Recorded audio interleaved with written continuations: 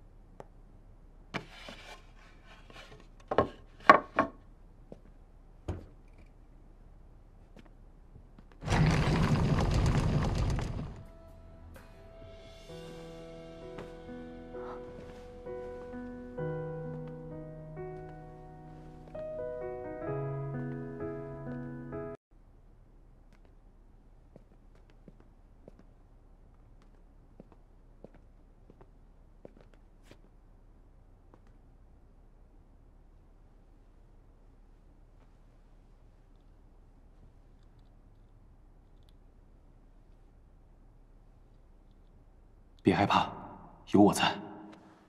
只要有我在，没人可以伤害得了你。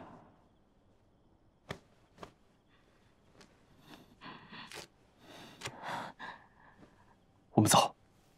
当年，在我最绝望、最痛苦的时候，有一个人出现，在我黑暗的世界里，点亮了一束光。没想到那个人就是你。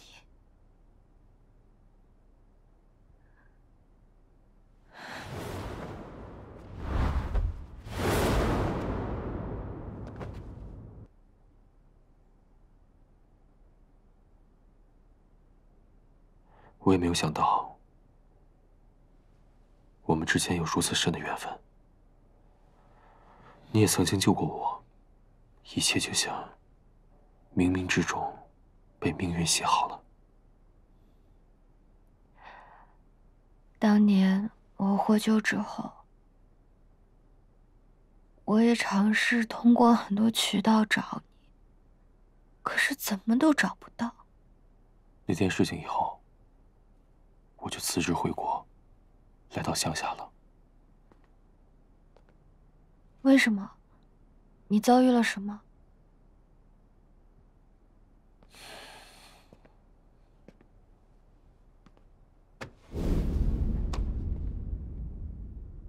秋水是我的搭档，我们之间就像家人一般的存在。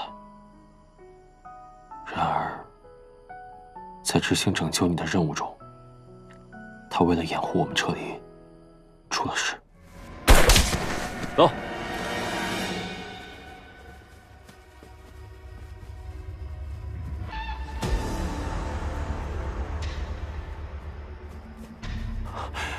秋水，秋水。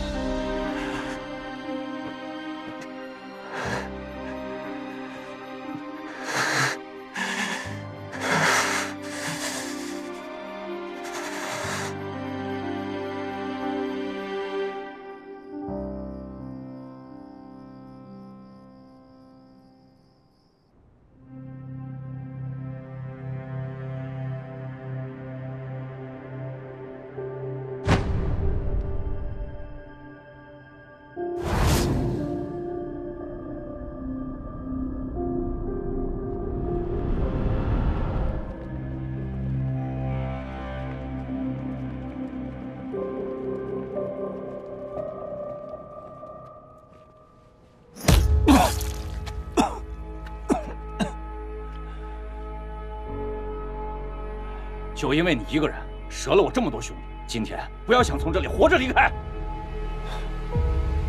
终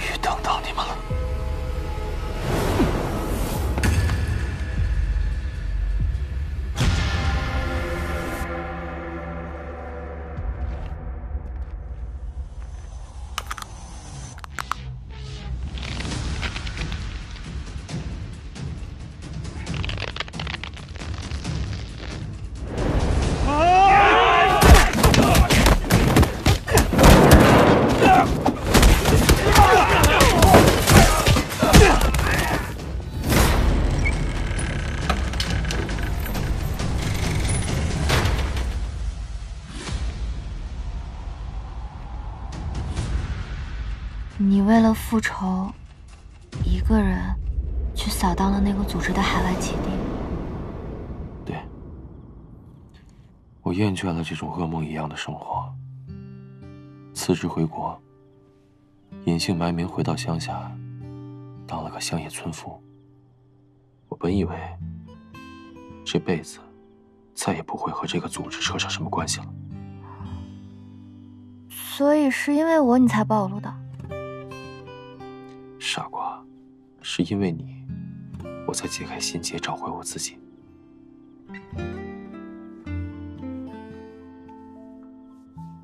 我也从来没有想过，有一个人可以一次次的为我而来，拯救我，治愈我。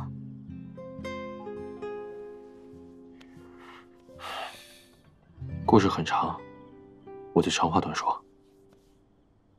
我喜欢你，很久了。不行，这趴不能短说，人家喜欢听。好好好，我第一次见到你，就为你心动了。我更没想到，我们之后还能再相遇。不知道什么时候开始，我一开口就是你的名字，一闭眼就是你的样子，一颗心因你而跳动。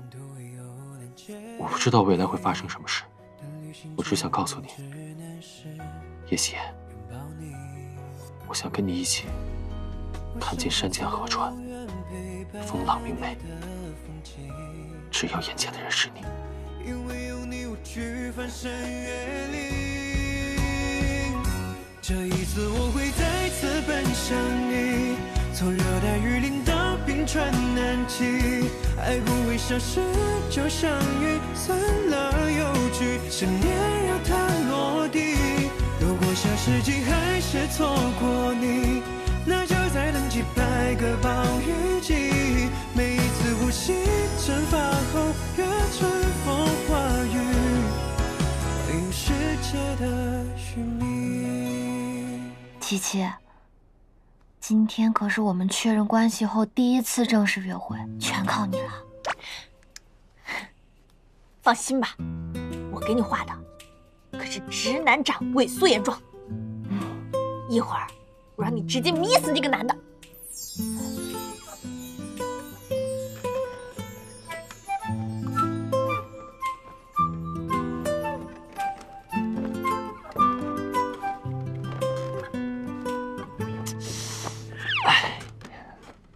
玉哥，你真是行走的衣服架子，帅的有点人神共愤了啊！还是上一套的好看啊。有什么区别吗？这套是黑色的，这套是蓝色的，而且领子也不一样。哎，好像真是。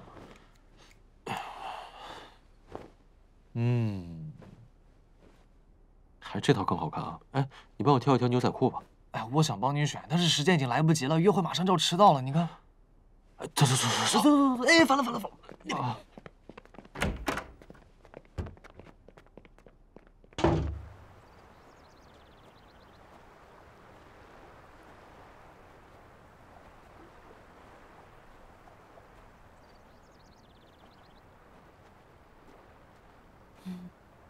你随便一穿就这么帅。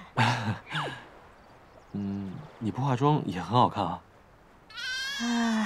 海鸥啊！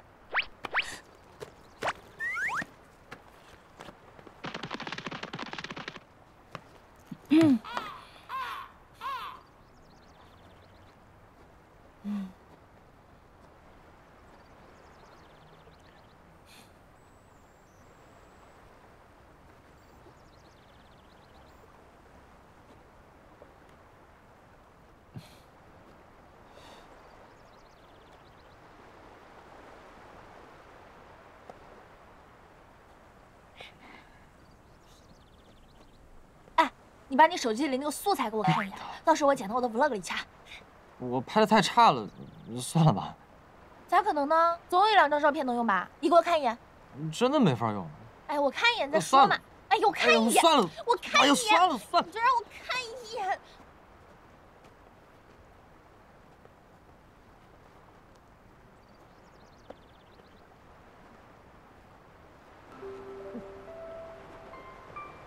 怎么都是我的照片？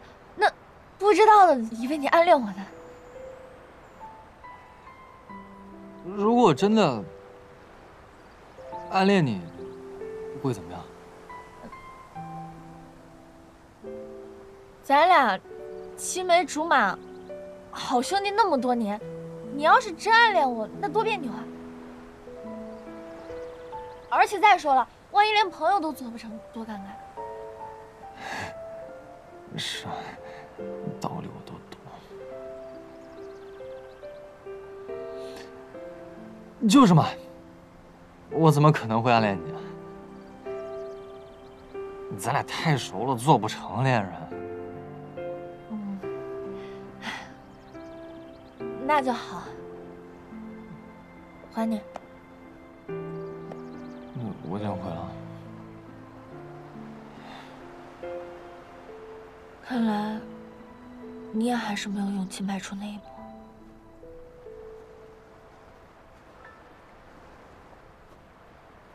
噔噔噔噔，真不错呀！这个感呀，噔噔噔噔，出镜啊！好看！噔噔噔噔，哦，还有戒指哎！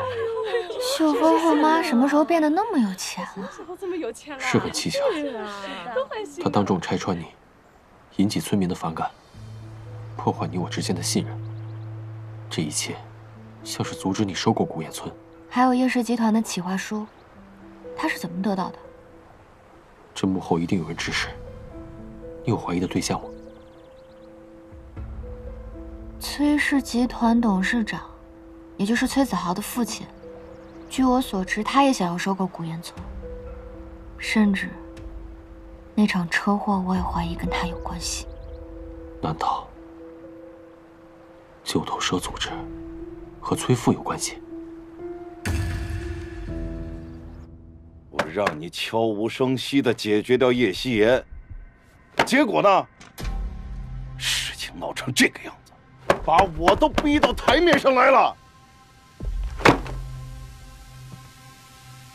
对不起，老板，我们也是刚查清楚，那个陆明宇就是当年摧毁了我们整个海外部的那个保镖。原来是他！我告诉你，这次绝不能再放过他。爸，你们刚刚说什么？陆明宇是那个保镖？你才知道啊！我还以为你下乡接近他是早有察觉、有所部署呢。我这次下乡，是为了防止您再做出对夕颜不利的事情。行动暂停，一切听我另行通知。是，不是这。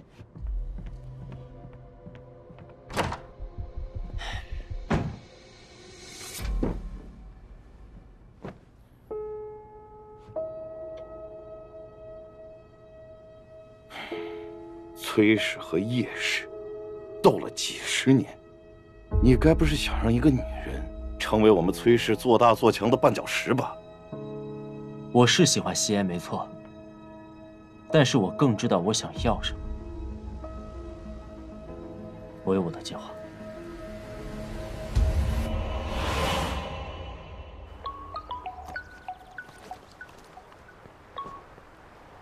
喂，爸。什么？集团出事了？好，我马上回去。集团出事了，我要回去一下。我送你，附赠一个全天候保镖。